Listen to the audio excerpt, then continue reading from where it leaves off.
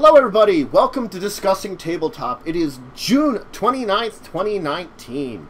Of course, this is our, what number is it? 117th show that me and Joe have been doing here for next to forever, because that's what we do. It's auspicious. I know. But today we have a guest with us, of course. We have Ed, might butcher your last name, Healy, who of You got it. Gamerati. Yeah. Who has done some work with, God, I forget who it was of Crafty Games that we had on the show here.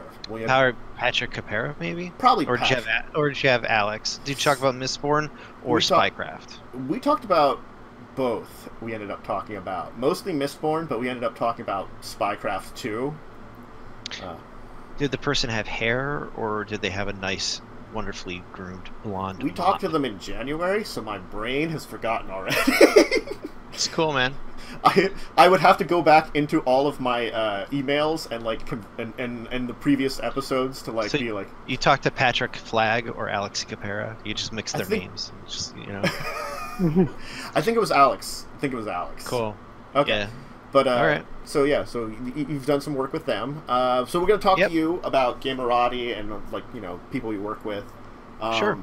And then we're gonna move on to our regular topics, which we have the D&D new book, the Acquisitions Incorporated book, which is I guess their new information from that game in book form. Then do talk about a little bit of Magic with their core set tokens, which are a new format. I've got Teens in Space, an RPG that's based on the Kids on Bikes RPG, basically their system, and then 2 board games. Do you know if Ivan actually contributed to some of the design on that Teens in Space thing? I don't know. Now I have to ask him.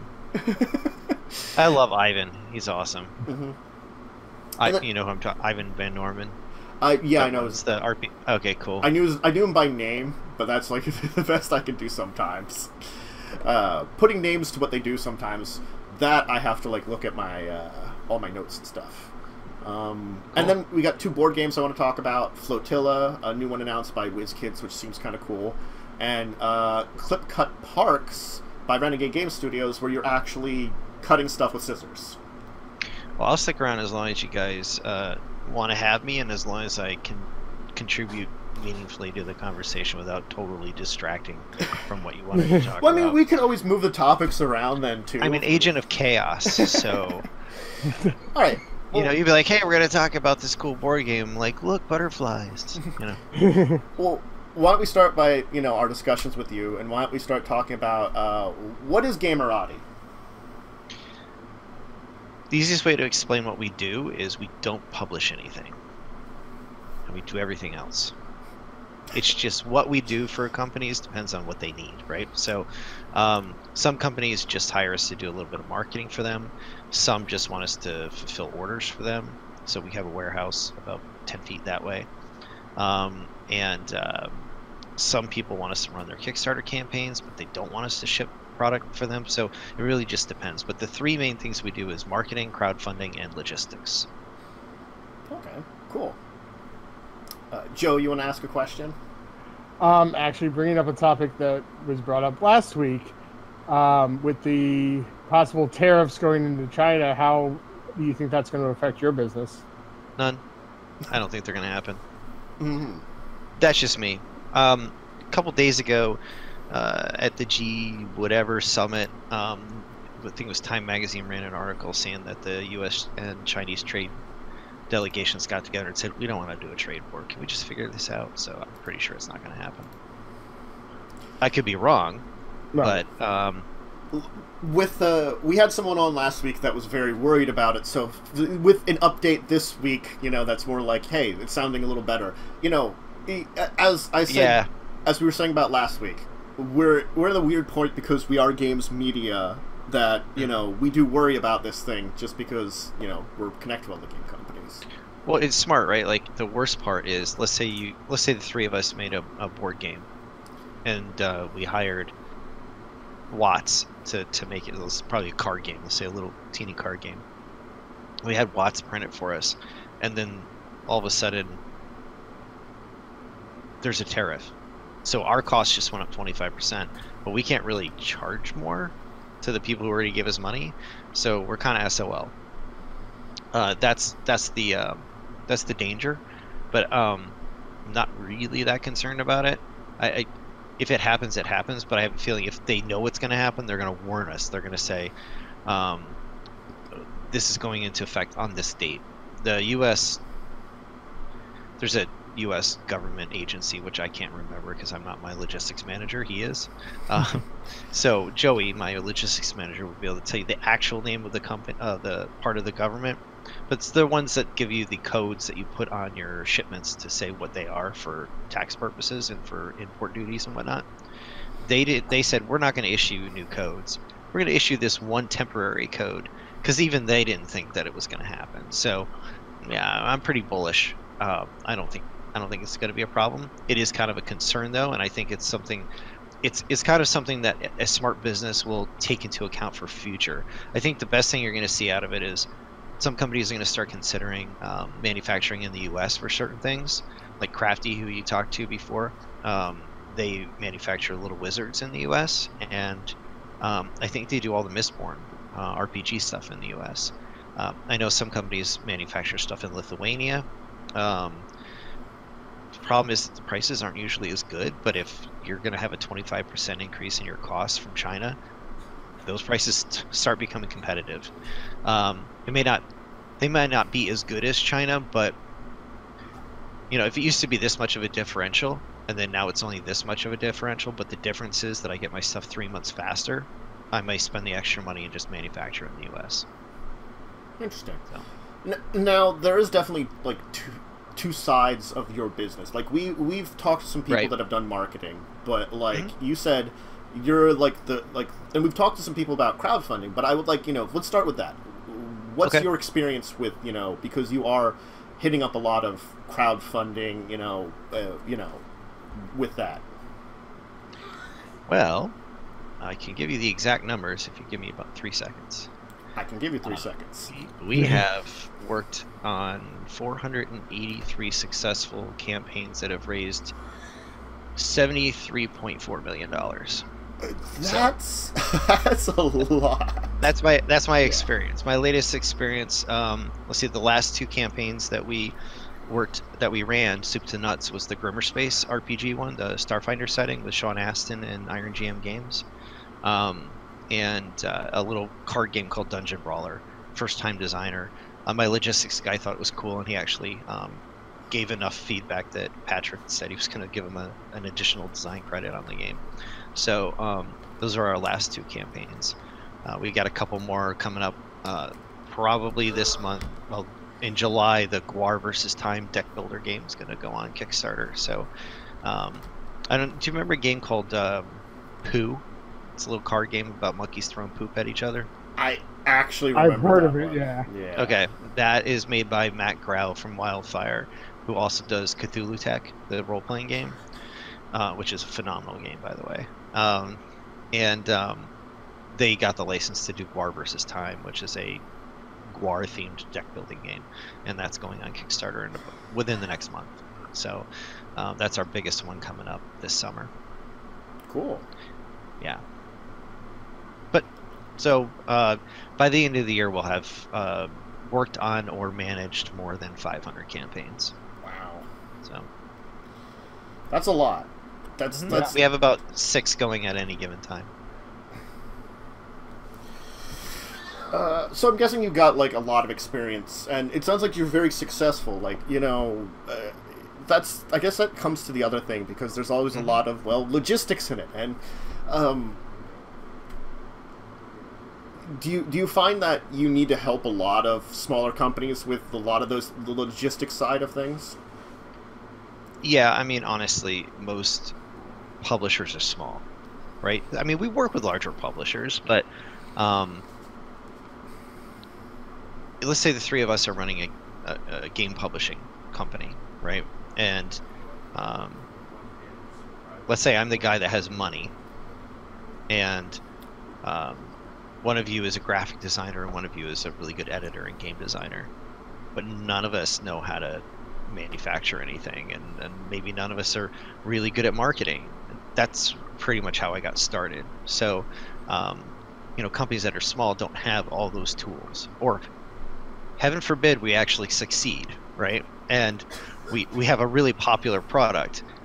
Well, we're too busy making stuff to worry about all the other stuff. We don't want to stand up a warehouse, or you hire your cousin's brother or something like that to do it, and he's a total idiot and he drops the ball, so you're like, well, that didn't work out.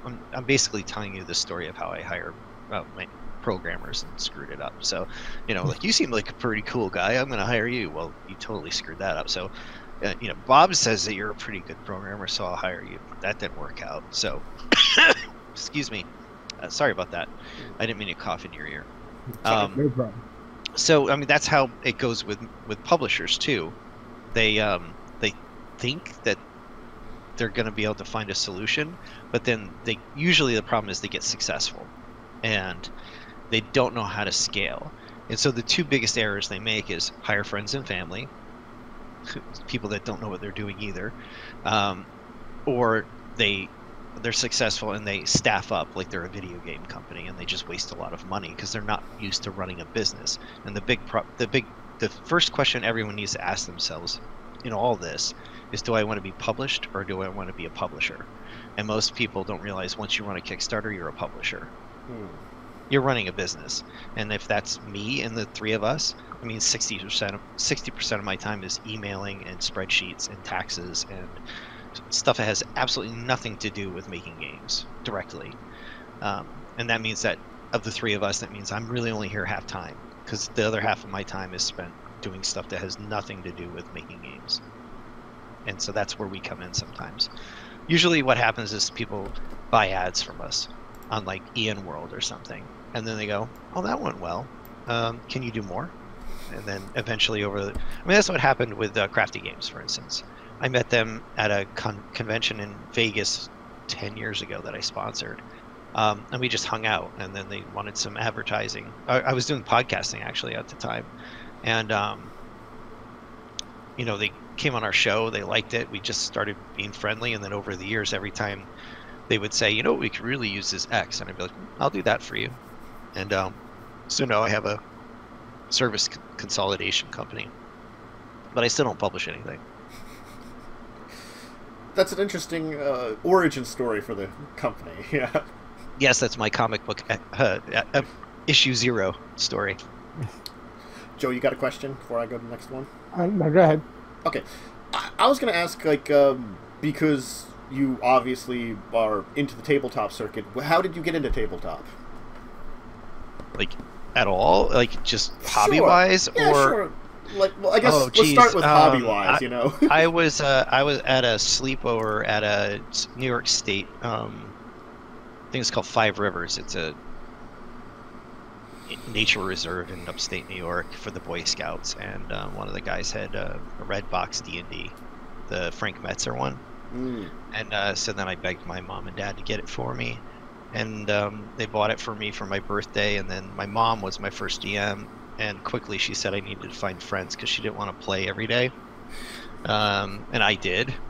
So Tommy McDonald, my friend from Boy Scouts, and I would, this is back when the school library had a subscription to Dragon and Dungeon magazine, so that was awesome.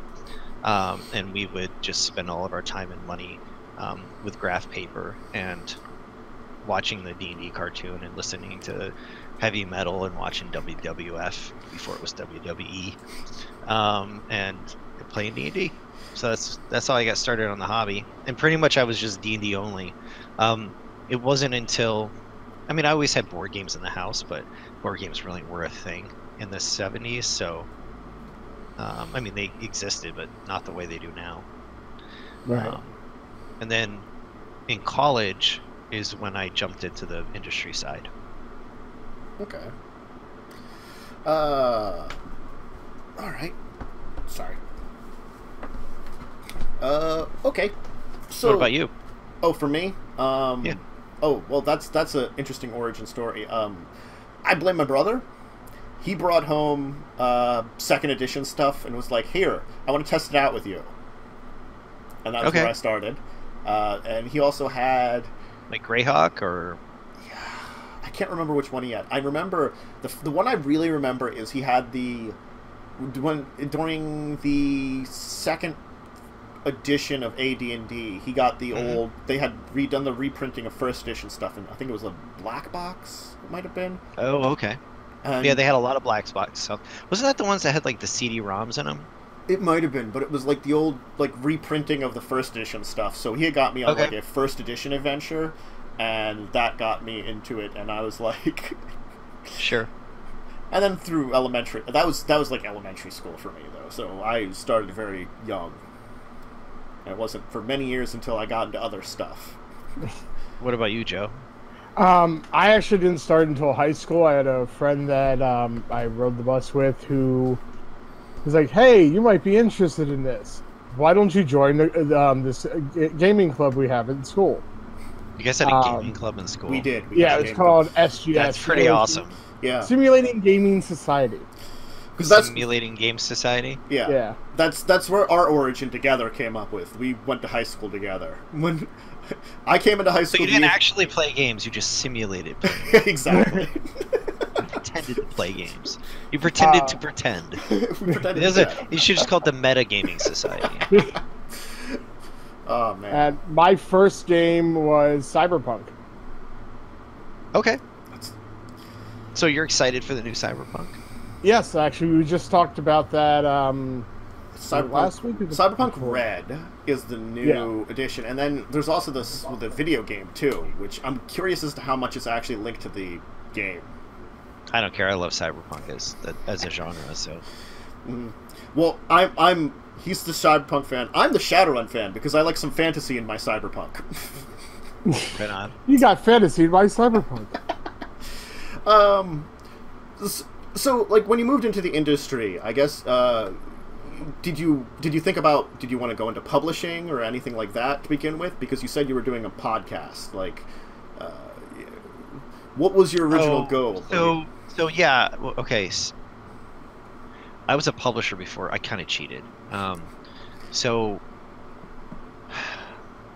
I took a semester off of college in the spring of '94. So from December '93 through the summer of '94, I wasn't in college. I was overseas in Bulgaria, actually. My parents were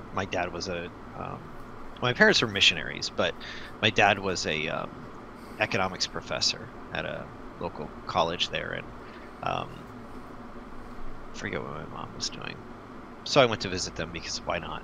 And I went there for Christmas after my third semester of college, and I met a really cute girl.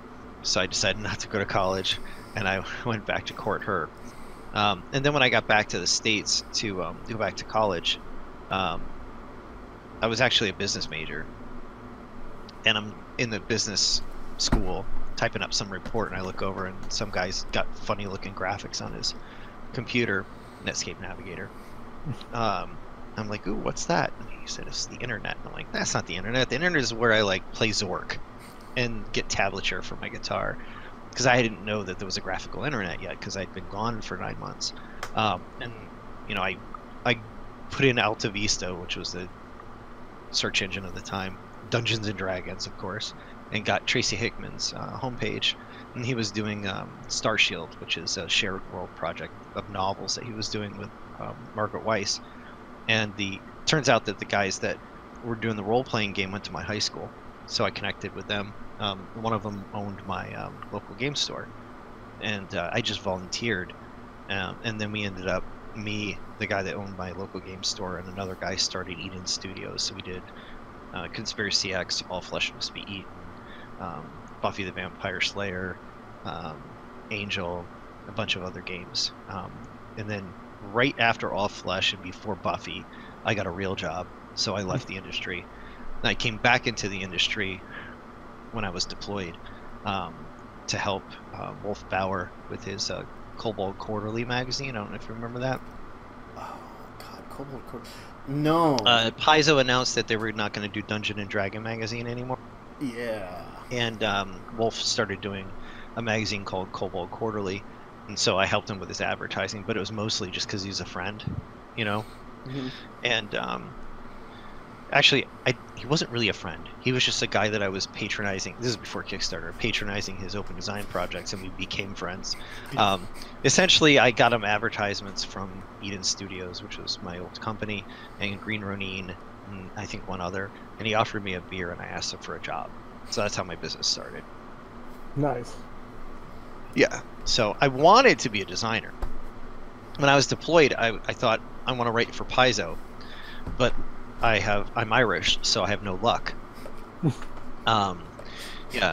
Murphy's Law, if Ed tries to do something, one of two things is going to happen. It's going to go really good, or it's going to totally bomb. In this case, me trying to be a accredited writer totally bombed.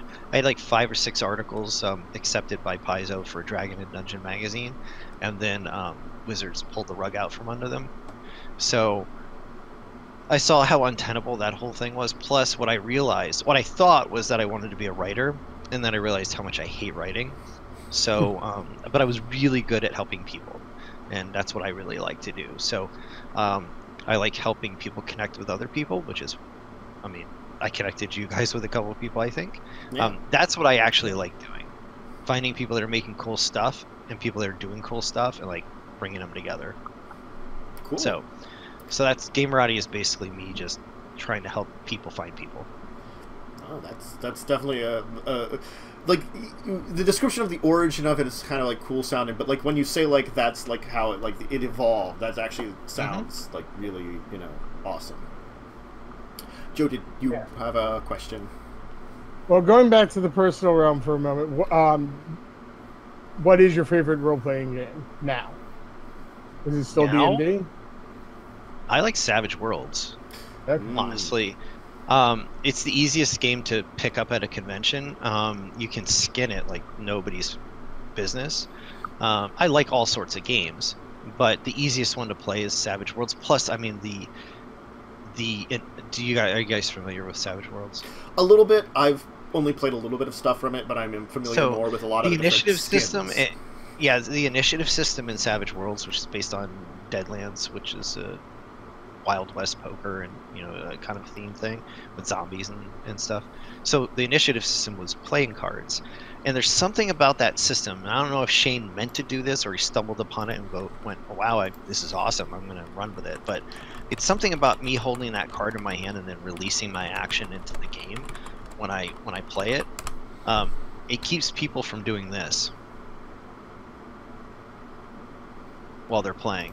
They're actually focused on the game. They're not looking at, you know, I find. Plus, at conventions, a lot of pickup games. Savage Worlds really does lend itself well to nice little pickup games. My first experience with it was Savage Mega Man. So we played Mega Man Savage Worlds, and it was just some guy's Savage World skin that he had at Fear the Con 10 years ago. And since then, and the funny thing is, I don't know how to make a character in Savage Worlds at all. I've never done it, but I really love playing it. So I've never ran Savage Worlds, but I play it a lot. I like running 3rd edition D&D, I'll be honest with you. Ooh, so, yeah. You know, I've been running a Plane of Shadows campaign for 15 years. So, I just, you know, I looked at porting it over to 4th edition, but they messed up the Shadowfell so much that I just didn't want to. And then 5th edition, I've thought about porting it over to. I've got 15 years worth of content that I don't know if I want to port it over. I think if I ever stop running my Plane of Shadows campaign, I'll probably start up a 5th edition one. I mean, I play in a 5th edition one intermittently over Skype with some buddies of mine, but I pretty much am a D&D player. Yeah. I mean, that's where I started, and that's kind of what I love. But lately, most of my gaming's been board and card products. They're just easier to get people to play. Yeah. So, do you have a lot of experience, or have you looked into like Pathfinder though? Because they were sort of like an evolution. I love Pathfinder. Yeah. Yeah. So, it's funny. I set up the first IRC chat with for Pathfinder when they announced it. This is before Liz Quartz worked for Paizo. I mean, and then she took it over because she's more technically astute than I am. And then she started working for Paizo, so that was nice. But I was really involved in like the first year of Pathfinder. And then honestly what happened is my kids were young enough that I decided I wanted to step back from the industry a little bit and just like be a dad while they didn't mind me being around. So I didn't play as much games, and then by the time I came back to Pathfinder, it had gotten so big I couldn't keep up. But yeah, for the first like year and a half, I was really deep into Pathfinder, and now that 2nd edition's coming, I'm kind of playing around with the idea of going back to it a little bit. Obviously with Starfinder, I'm familiar with it because of the Grimmer Space stuff that we did, but I'm not running or playing in a Pathfinder game right now yet. Okay. I'm probably going to play in a Starfinder campaign. I think the only experience that we had with Starfinder is we got to test it out at 2 years ago at PAX Unplugged. They had at the Paizo booth. They had it to test it out, and I think a friend of ours owns the book, and that's as far as I've gotten. It does look cool though. Yeah, I mean, honestly, I'm more of a dark person when it comes to my fandom. So, like in 2nd edition, you were talking about 2nd edition D&D. I really liked Dark Sun. Yeah. Because I really liked the Defilers. Do you remember them? They were in Dark Sun, magic sucked the life force out of things. The Defilers were the ones that didn't give a crap, and they would just like, oh great, I need to cast a spell, I'm going to kill this cactus, or I'm going to suck the life out of this little child, or whatever. And I thought that was pretty awesome. I tend to like macabre stuff a little bit more. Yeah. So for me, Grimmer Space is my bag, right? It's got horror, it's got space monkeys, not space monkeys, but it's got space. It's got space marines. That'd be cool. I kind of like the idea of playing in an interstellar game with tentacle monsters from beyond space and time. That kind of makes me feel happy. So I think I'm gonna give it a shot. Just talking about AD&D, my two favorite were I always loved Ravenloft because I always thought that was an interesting one, and it is awesome. And then the other one was I liked Spelljammer because it was like that. It was such interesting as like it's not a technology-based space adventure. Have you tried Mindjammer from Margaret Weiss Productions? No, from Mindjammer Press. Mindjammer, I haven't had a chance to try Mindjammer. We talked about it a while ago with one of their releases. Yeah. I'm gonna put it in chat that way if anybody wants to check. Oh, I can I'm not a approve moderator. that. Here, I'm gonna put it in our chat, not the. Yeah. I can. Joe, if you can share that, because then I don't have to. The Nightbot. Okay. Nightbot, I have to play with it more, but Nightbot is a bad thing because Nightbot, it's hard to regulate it to not be a jerk. But then again, it controls jerks, so it's the weird catch-22. Are you saying I'm a jerk? No, I mean it's true, but. No, you can just. I posted in the Discord chat, so you can. Yeah, I got it. Joe's a moderator because if I didn't, that would be weird. As the co-host of the show. Joe tries to post it, and Nightbot says, "No, I'm starting it." Nightbot. Well, that didn't happen the first time. Can do that because he forgot to do that originally. Can't do my friend, but you're not my friend. You're a bad person. Sorry, Joe. Sounds about right for Nightbot. God. Bad bot. No. So yeah, Mindjammer seems pretty cool. It's using the BRP, which is the rule set that underlies Call of Cthulhu. Oh yeah. But it is heavy. Well, Mindjammer. I mean, it's basically Spelljammer, right? Like has very in the name, but it's a whole world. It's very very well put together.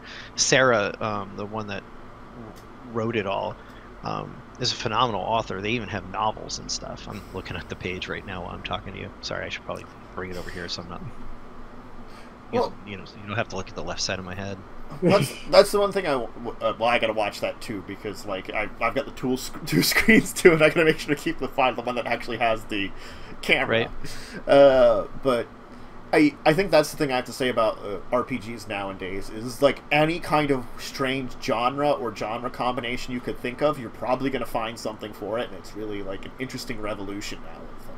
Well, that's how I connected with the guys from wildfire that they're doing the Guar thing is I was at my local game store and somebody was playing Cthulhu Tech, which is Lovecraft meets mechs. So, Love that. it was freaking cool, man. It was like, I don't know what you're playing, but it looks really cool. And they're like, hey, you want to play with us? I'm like, yes, I do. And so I just sat down and played with them, and I was sold. It's such a cool setting, and that's how I got introduced to their stuff. So, yeah, I like mashups. I've always wanted to do SMEX, which is like Smurfs and mechs. It doesn't exist, by the way. It's just my go-to. It's my go-to. I really want to see somebody like Stan, the artist that's worked on D&D. I want him to do like a SMEX game.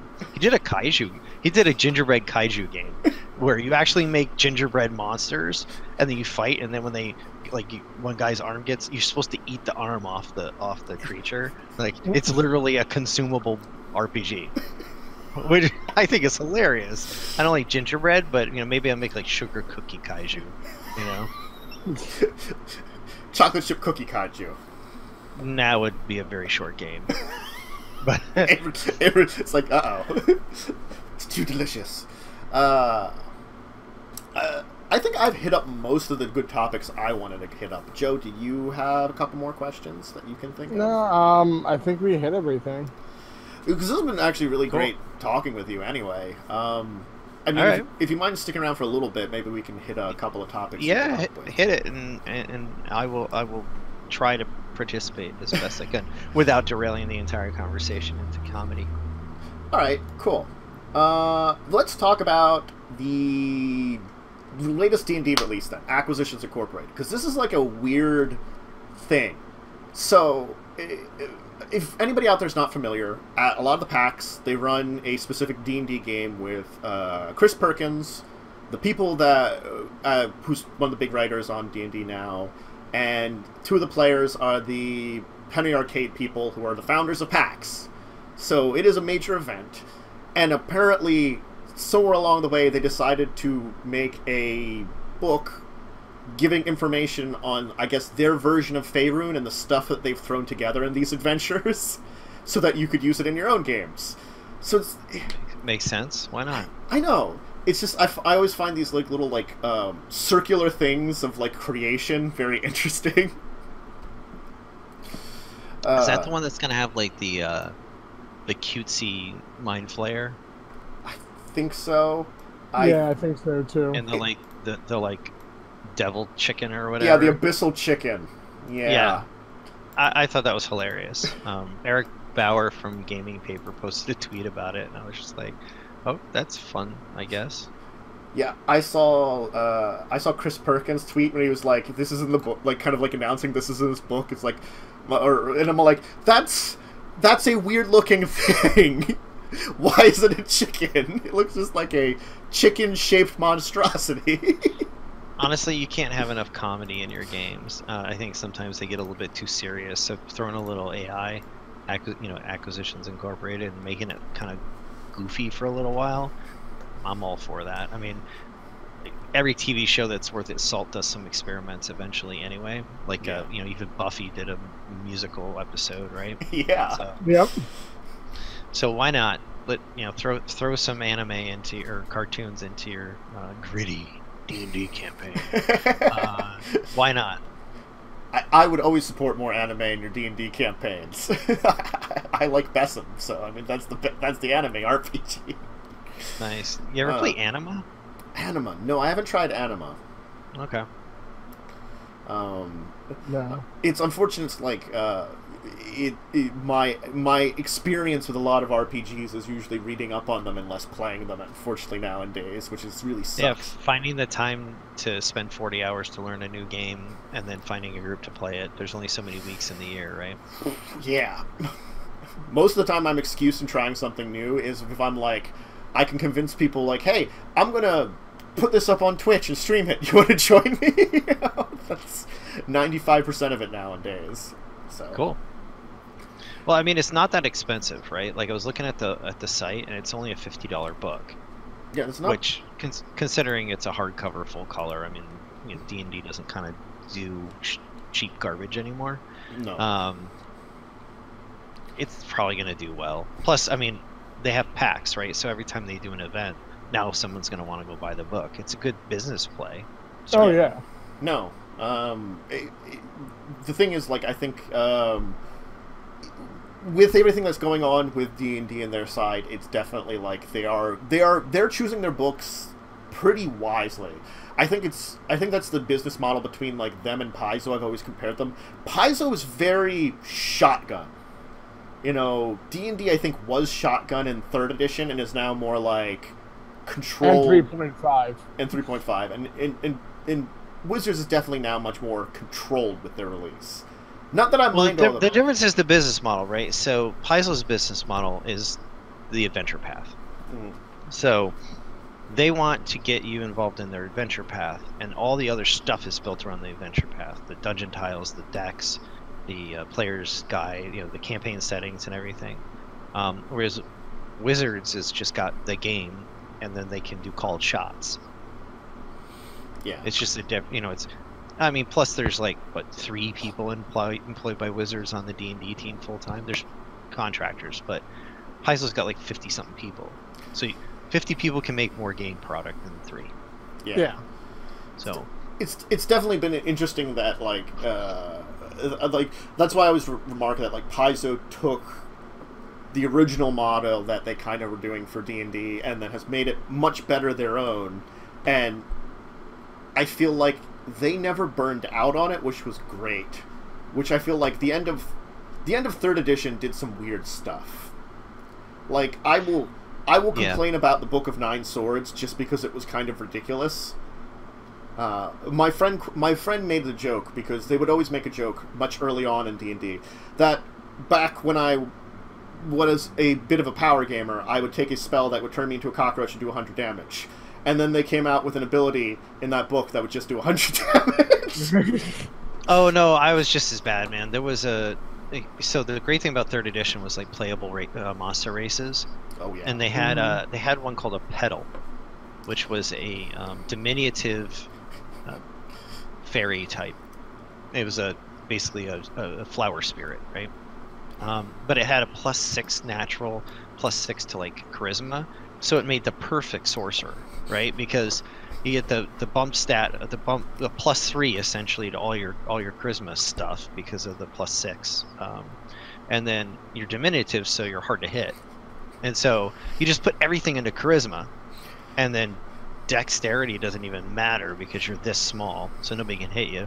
And then just have a familiar that's like a bat or something, or a hummingbird, and just ride around on your hummingbird and be like fireball, like you're unbeatable at that point, right? So I had worse in 3rd edition Oriental Adventures, man. They had some. Have you ever played Legend of the Five Rings role-playing game? I did not play the original one, but we've looked into the new one, Fantasy Flight's done a little bit. Okay, so the 3rd edition one was dual statted in the AEG system and D&D because Wizards owned L5R at the time.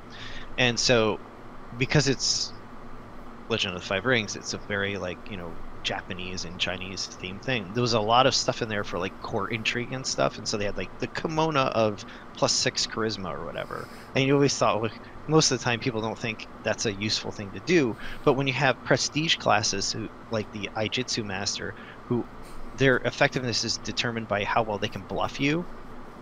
So you need it's basically based on your charisma stat and your diplomacy score, which is based on charisma. So you could just dump your stuff into intelligence and charisma and be the most badass samurai ever. Now you just normal all the time, but that first strike you could do a 80 damage or 100 damage or whatever, and then you're just normal. But with enough, by 20th level, if you build it the right way, it's I strike, I cut your head off, I sheath my sword, I wait a turn, I strike, I cut your head off. It was just broken all over the place, but it was fun. Yes. And I think that's really what matters. It was fun. Yeah, there's a lot of fun things in 3rd edition. As much as I complained, there was definitely a lot of for the back end of it, there was definitely some fun things. Yeah. Yeah. Well, with the monsters, I did that troll or half troll, half ogre. I don't know what you were as a base race, but you applied the 2 templates. I think it was half orc, barbarian. So my strength was just skyrocketed. You Why not? I was right? ridiculous. yeah. You're that Oh, dude yeah. from the first XXX movie, the like the big Russian dude who was like, "He just come," you know him. He's just like people punch at you and you're like, "Oh, you're punching me." Yeah, and I think I had an int of 5. I'm sorry, my spreadsheet only goes to 2 digits. I need a 3-digit strength score now, please. I have a plus 49 to all my strength rolls. Oh, God. Man, yeah. And now I know Joe. So obviously I like playing charisma characters that are weird, and he likes playing strength characters. What Actually, about you? no, I play mainly rogues and sorcerers. Yeah, That was just my one big dip Okay. into a weird monster. Because he's a big man, he likes playing tiny people. Yeah, I like playing gnomes. I'll be honest with you. I like playing. I like building my characters so they can't get hurt. Like, I played in this evil campaign, and I was a necromancer assassin. Go figure. Not really. It's second edition D&D, so basically, I chose wizard, which meant I never got a new level. But my whole shtick was trying to I always wanted the thing that made it so I wouldn't get hurt, for whatever reason, and it made her kind of broken. But that was a fun campaign too. That's actually I play with that same group on Sunday nights sometimes, but we're playing 5th edition now. That makes me think evil. of a person we used to play with, who made the most undiable character possible in Pathfinder. Oh, my character died, by the way. When I went away, when I went into the army, they kept playing my character, and she died because nobody knew how to play her properly. Well, I think that person's character died too. It's just that sometimes you can settle on those if it's played right, it's nearly impossible to die characters, and they're interesting. Statistically, she was crap. I mean, I just played her that way. So the funny thing is, I always take stats that don't make sense. I'll take 6 skill points in dancing because I want her to be a dancer. Yeah. It makes no sense. From an OP standpoint, if you were on the RPG Net optimization boards, people would laugh at you for taking some of the stuff that I take in my characters. But I take it because of storytelling, not because of it's gonna be broken game-wise. Right.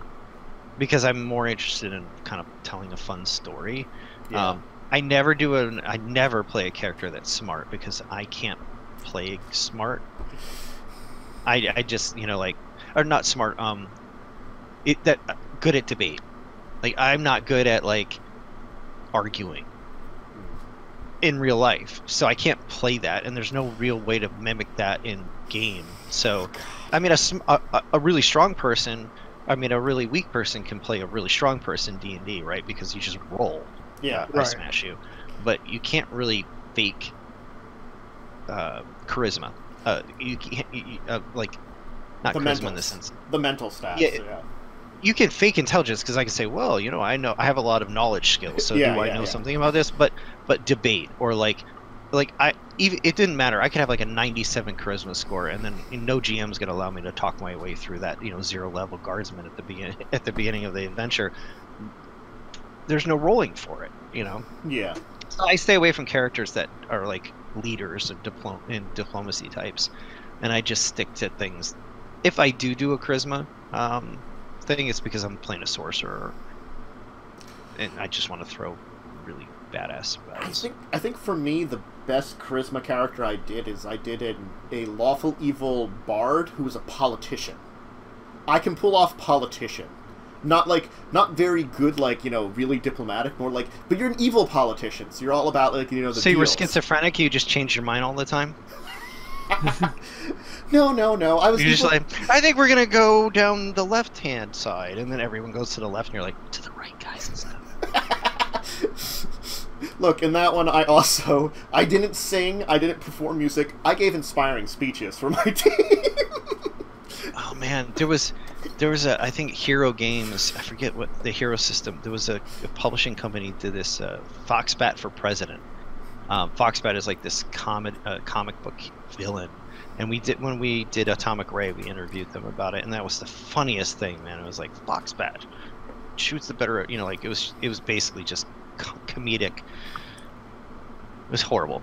Just think politics in the 90s, man, and that was it was hilariously fun.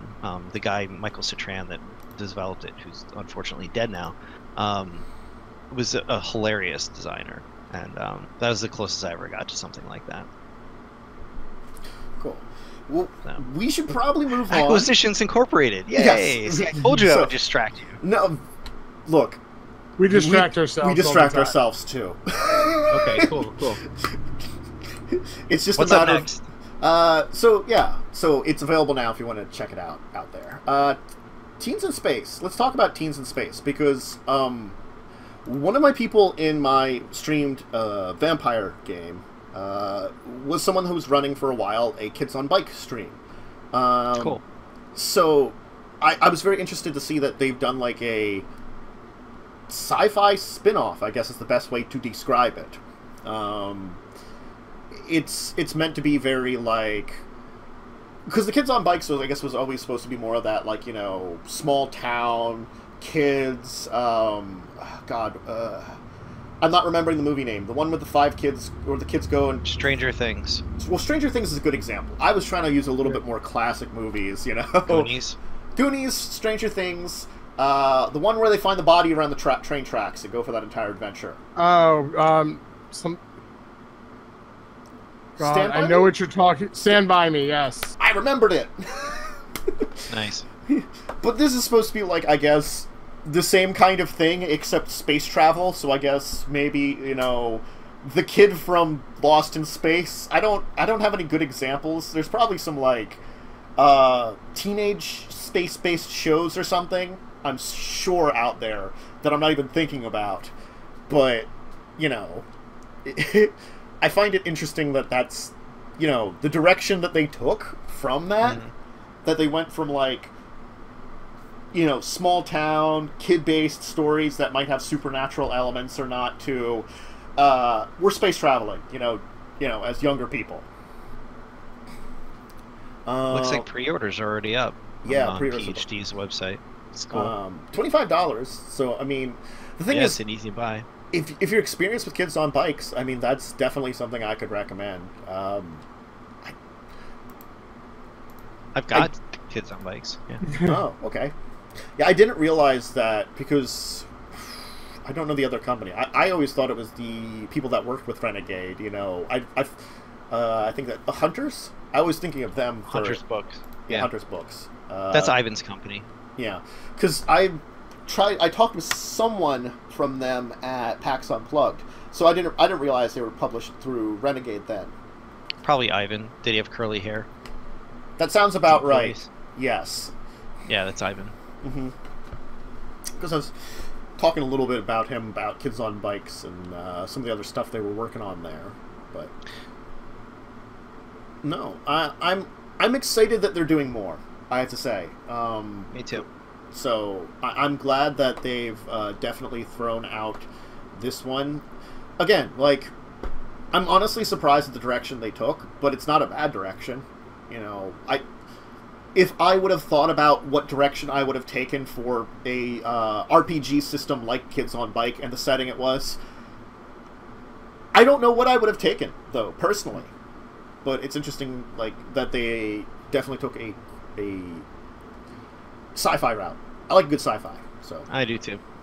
So, anybody else want to add anything else about this before I, like, just push us on to the next? One last thing. Okay. Kids in space, or sorry, teens in space. Yes. So, that's all. The little guy on a bike in space, a little ching ching ching ching. Hey, they could reenact ET and just have him. He just kept going. He just kept going. He just kept going into space. ET, go home. I don't have a helmet on. I don't want to go with you, ET. This seems like a bad idea. Too bad. Anyway, okay. So that is Teens in Space. Let's talk a few board games. Clip Cut Parks. Okay, is another Renegade Studio one, and this is an interesting one because, I mean,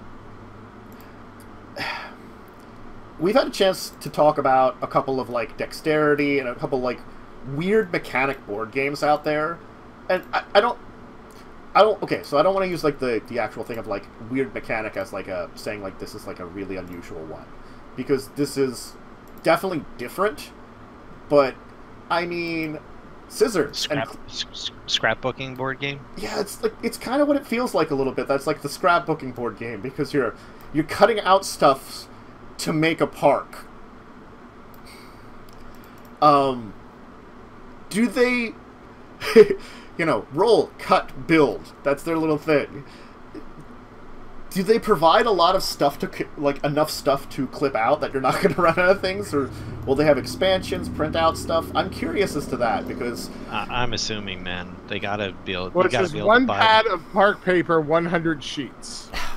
Well, I think that's the one thing about some board games that I do have a complaint about, is, like, I never see a very big interest in the legacy games, because I like to be able to replay things, and those legacy games, like Pandemic, or then, like, Betrayal, where you're not supposed to play them again, or it's not going to be the same experience if you ever do. Yeah, but that's the collector in you. The truth is that you probably only, if you really analyzed your games, you probably only play a board game like 9 times, and that's probably the one you play the most. More than, like, most games only get played once or twice, and then they go on the shelf. We just don't like destroying our stuff. Yeah, that's true. Right. But, yeah, I mean, it's only $25. So if you were to play it, 25 times, you would run out of pads of paper. Right? Right. So, that's a lot. If you play any game 25 times, that's $1 a play. Well, yeah. And if you play with 4 people, then that means that 25 cents per person per play is not a bad spend. No, and the thing is, they're pads of paper. You could easily copy to cut out more. You could, and yeah, the truth is, like, nobody gets upset when they play Yahtzee and they have to use the little pad to write their score on it. So right. Yeah. Because, well, most of the time for Yahtzee, people could assume, like, oh, you can erase that, or use it again. I think it is that same thing of, like, they're providing enough stuff, so theoretically you should get your money's worth, definitely. And I mean, it's for 8s plus. So I was curious about, like, I was thinking about it too for the scissors, because, like, they're safety scissors. Yeah, they're safety scissors. Good. My wife will approve that I come home with all my fingers. Well, it's like for me, like, I would not, if I do not let my 6-year-old niece get near any scissors ever, because she'll just cut everything to destruction. No, let's give them X-Acto knives.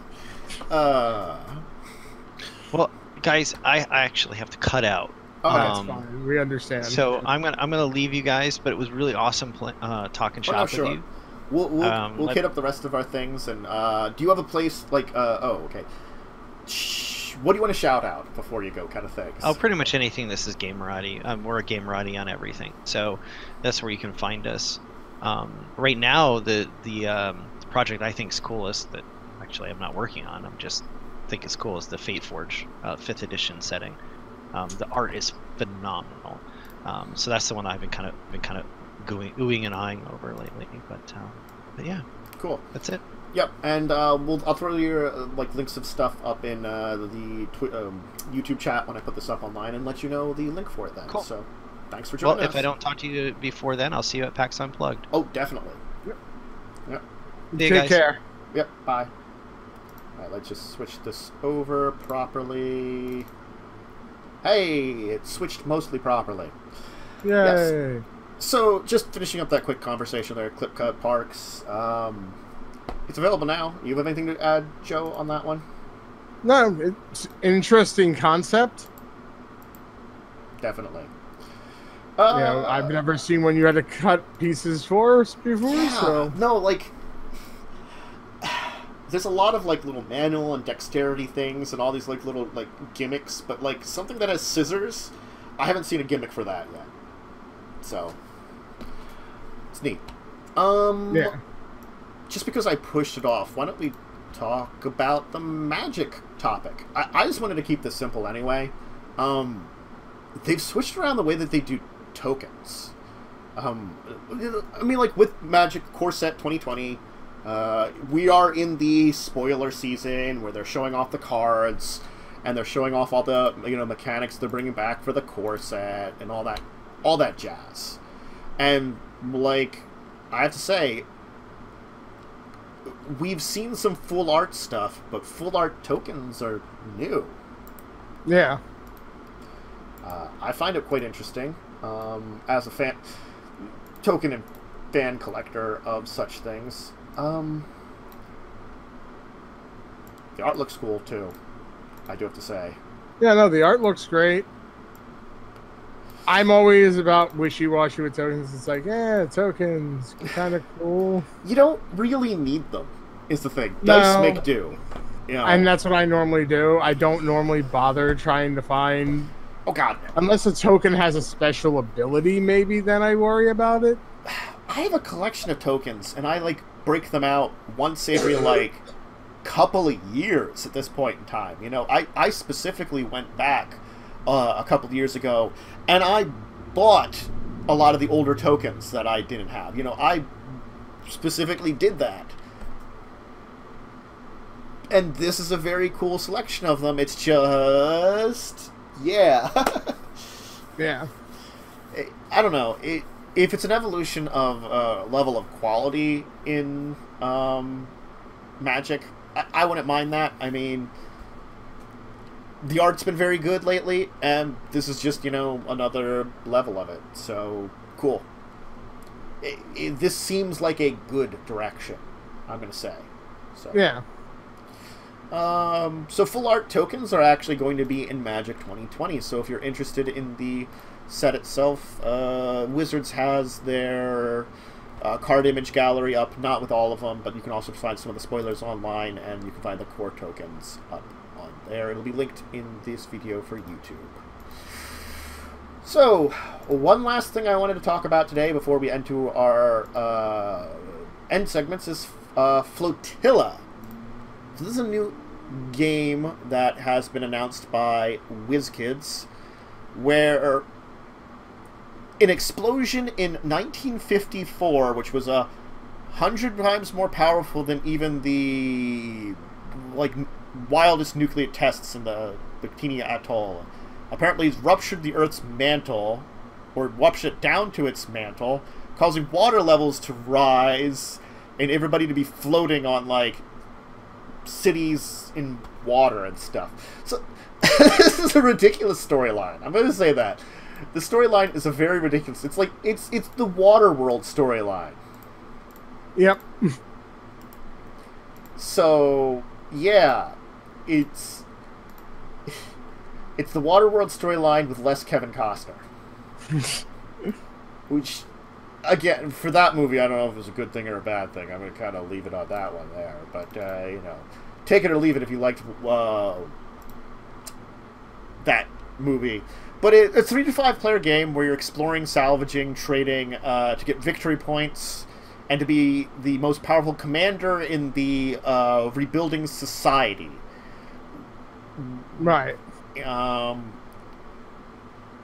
So you kind of begin exploring the world in skiffs, rescuing survivors, diving for resources to sell and stockpile, and you can choose at any time in the game to turn sky side, as they call it, from sink side, which is skiffs, by selling your skiff and building a flotilla, basically like a floating city. So it's kind of an interesting dynamic that you start out with, that you're basically like a savage, rescue, salvager kind of person, and then go on to the flotilla. The idea of, like, the floating city, that you're, like, being the commander of it. Yes. It looks interesting. I definitely would want to see more about how it would play, though, because just the nature... It seems to... There's that complexity of this switchover. I don't think they have the rules up yet. Not at least on Wizkids. Yeah, they'll put it up eventually. Now, again, it's like... they are saying 3 to 5 players in the article, but 2 to 5 players on their overview of the game, so I don't know which is accurate, and they say 90 minutes. But the overview, either they might have updated it to 2 players with the current kind of rule set, or they just... they do have it. Actually, if you click the rules, they do have them. I tried clicking on it. Oh, no, it didn't work. Yeah. I just didn't see the download rules button in the other screen, and I'm like, oh, nope, never mind. 90 minutes, though. This game is costly. It's $80. But they do have 100 wooden resource barrels. Yeah, there's a lot of wooden pieces. Yeah, so I mean... you have that, you have... wooden outposts, 30 of them, 30 wooden influence tokens, 20 wooden boats. Yeah, they have a... And most of the tokens are double-sided. Yeah, they have a lot in here. So 7 custom multicolor research dice. No, I mean, like, it sounds like it's a lot because it's an $80 game, but with the level of wooden tokens and other things you're getting in here, it is a lot of pieces to this game. It's but with it being, wooden pieces and stuff, you're talking better quality. Yeah. And Wizkids always does a good job on their quality. So, yeah. I don't think we have a chance to talk about many of the higher-end, more expensive games here. Usually most of the games we talk about are between, like, 40 to 60. And most of the time, I think we've even gotten close to the $80 ones, is, like, the ones that have, like, the big plastic miniatures that are the, build-your-own-board kind of dungeon crawl type games. Those tend to be around this price. But this one, it's got the price because it's got the stuff to match it. It's got a lot of wooden components. If you just look at the kind of setup they have basically on the article, which I'll probably link to the article because that links to their storefront too, the information storefront. Yeah, but it's under pre-order now. I think they say it's coming soon, so they haven't set an exact date, but we can expect it sometime this year. October up on the information site for Flotilla itself, they're saying. So right around the time of like a month, 2 months in front of PAX Unplugged, it'll be out. But, cool. So Flotilla, that's an interesting one to keep an eye out on. I think that's it for our regular segments today. Why don't we move on? Or no, not a regular segment, sorry, news segments today. Yeah. Let's move on to our regular segments. We don't have a deeper discussion this week, but I have good news. We will have one for you shortly. We are actually getting Brenda is actually sending us a copy of Everdale, which as soon as I get it in, we will test it out, and we will let you know about it in a review segment. So I'm just, keeping you guys informed of that out there. Do you have anything for Kickstarter Korner? Because I think I was going to talk about the 2 that Ed actually sent us links to. That's fine. You can go ahead and do that. He was talking about Fate Forged for 5th edition. So that's an interesting one. Yeah, again, when he sent the thing for it, and the art looks great.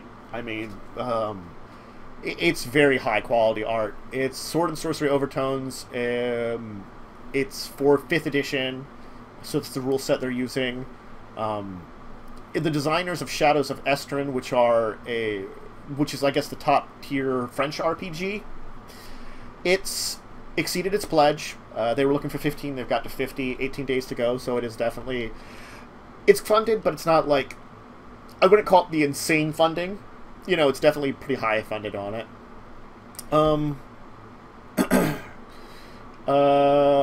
It's kind of...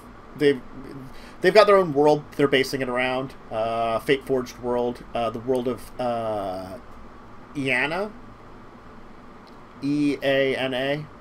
Mm-hmm. Man, and they've got some, really cool, set of, how they're showing off the art and stuff. And if you just check out the Kickstarter for how the art they're using, it is really cool. So it's an RPG and source book for 5th ed. That's the easy way to describe it. You know, they got their world map. I'm just trying to find out if they've got any stretch goals. Oh, they do. Cool. They've hit the ones that they've listed.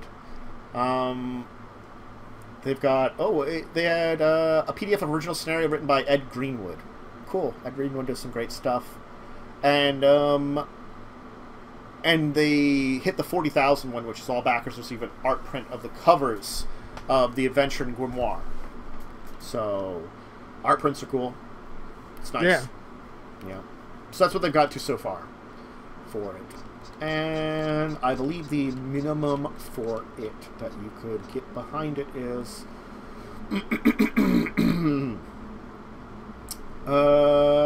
that is not in... Oh, it looks like 25 for the digital pledges, which you get the core book adventures, the Grimoire spell book, the character sheet, and all the digital stretch goals.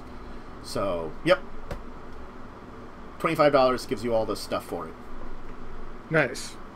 The other one he mentioned that I'll give a shout out for is one that's 25 days to go is the Dwellings of Eldervale. Try to say that correctly.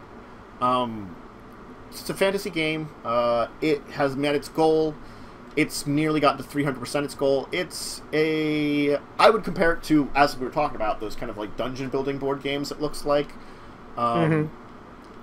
I don't think it's necessarily the exact same. It's got its own kind of system, but it does have like miniatures and, you know, a lot of stuff. So it actually uses some worker placement, special units, dwellings, battlings, monsters, magic, elemental power. So it seems complex.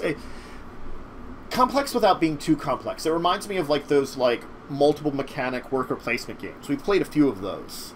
Right. Like Caverna had a little bit of that with the dwarfs, like where it had like the adventuring and some other thing, and like you're working on the mine side where you might build buildings and homes, and then you're working on the, you know, outside with the farmland. So it's definitely got some very good interest there, and it's the material from it looks very cool. And you get the basic game and a bunch of the stuff for $69. So. And there's a deluxe one for $99. So, I mean, $70 for a game like this is not a bad price. No, not at all. So, check those two out. I will leave links when I put this up on YouTube. I'll actually throw the links up into chat now. So if you're joining us for the Twitch side, you will get those right away. Do you have any other Kickstarter shout-out, Joe? No, I didn't get a chance to today. I haven't been feeling 100%. Oh, no, that's fine. We got 2 from our guest, which was great. Yeah. I should mention to him that we shouted out the Kickstarters he talked about in the chat anyway. Definitely. RBK Tabletop. Let's see here. Last Saturday, we did Munchkin. Not Munchkin, Flux. Yes. Flux, because we met a little late and we couldn't go very late, so, you know, it just, the schedule was just awful for it, just, you know, with, you know, me helping out, you know, my mom and getting dinner and stuff and all that stuff. Yep, it happens. Yeah, but we did get a little Flux in, which was fun. And then on Sunday we did Unfair, just because we haven't played Unfair in quite a while. Yeah, and, we hadn't. And, you know, because I didn't really have a lot of time that day to learn a new game, I'm like, shoot, you know, that's one that we can do very easily, and with the number of players we had possibly, which was like 4 or 5, that's right around the number that you can play with Unfair. So yeah, so it worked out well. If you're unaware, Legacies of Kain is on a temporary hiatus because we are technically down to like 2 solid players for that game, so that's on Tuesdays, so hopefully that'll come back soon, but it requires me to... I have a possible 3rd player. As soon as I get a 3rd player, we will restart. But I'm trying to look for also a 4th player. And the 2 people that are on a fairly indefinite hiatus, I can always increase the screen, as I said, to my other players. I can always, you know, redo the background and just add space for more people. You know. And then we did Madness and Land. Season finale. Yes, we did. You guys fought a dragon.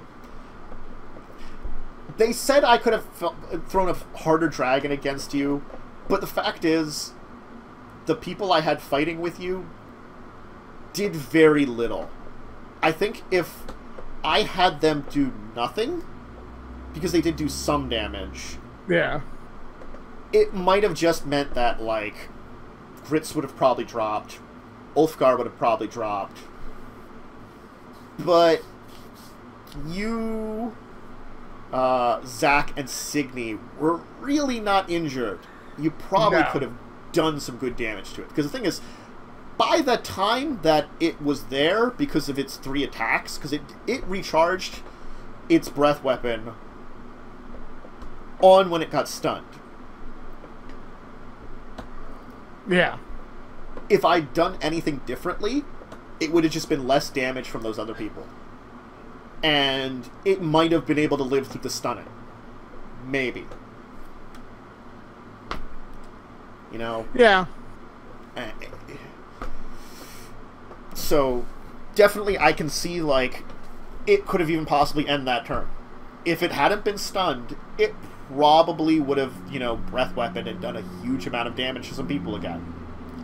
I don't know where it would have targeted. It probably would have flown somewhere and targeted, rather than, you know, been in the air fighting Grits and done it. It would have probably just tried to line up a line hitting multiples of you, because still people were being bothersome. Right. But no, it ended up interesting. I think No, it was a good fight. I think you got lucky in a little ways, you know, and I think that was what matters. Well, yeah, Zach lucked out with Matt using all the charges on not breaking the wand. It's very hard to break the wand. And rolling decent damage too on it. You were doing some decent things. You were managing to hit it even when feared.